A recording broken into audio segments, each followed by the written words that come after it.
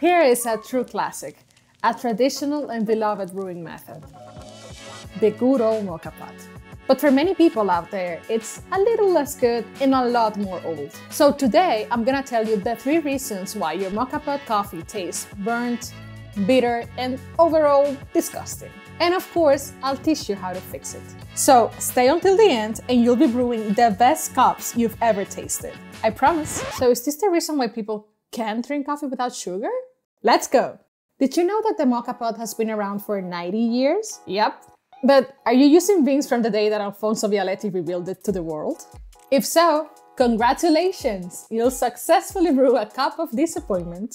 Jokes aside, it shall be common sense that fresh beans will always be better. But for how long can we consider beans to be fresh? Rule of thumb is using your beans from 10 to 14 days after the roasting date. So here's the best tip that I can give you to consistently achieve a fresh brew.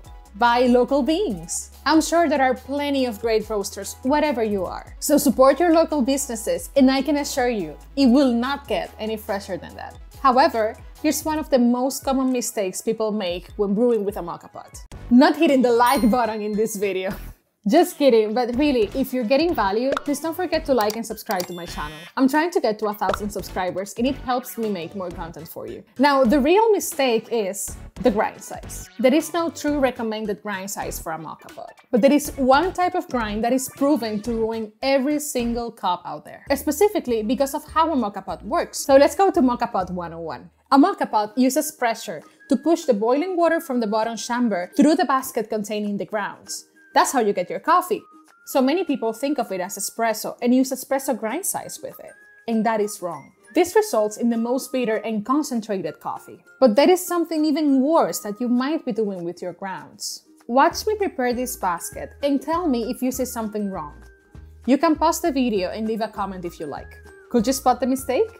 If you want to avoid the worst tasting coffee, stop packing the grounds. But won't the water extract more flavor if the coffee is packed or even tamped? No! God, please, no! No! Don't tamp it if you love your life. I've seen Moka pots explode that way.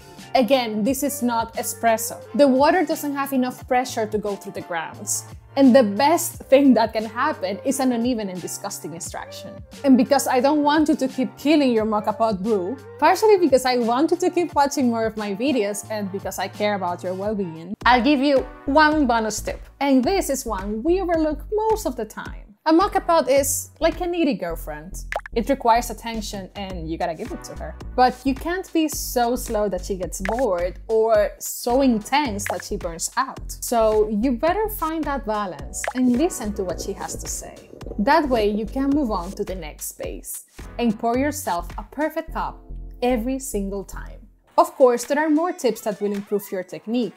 And I know you like to be consistent in this delicious craft. So click on this video and start brewing the best Moka pot ever.